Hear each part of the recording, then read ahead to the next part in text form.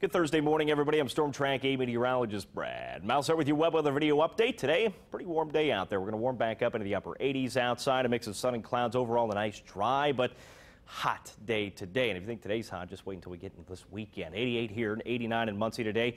Almost the low 90s here in our southernmost communities. That heat really going to start to build back in those work way through the next couple of days. So enjoy the nice cooler temperatures while they last. Relatively cooler anyway. Still a mild and muggy night tonight. Winds out of the south will continue to hold some of these temperatures up, and we'll continue to push warmer air our direction tomorrow. And by Friday, we're topping out at 91 degrees by 4 o'clock.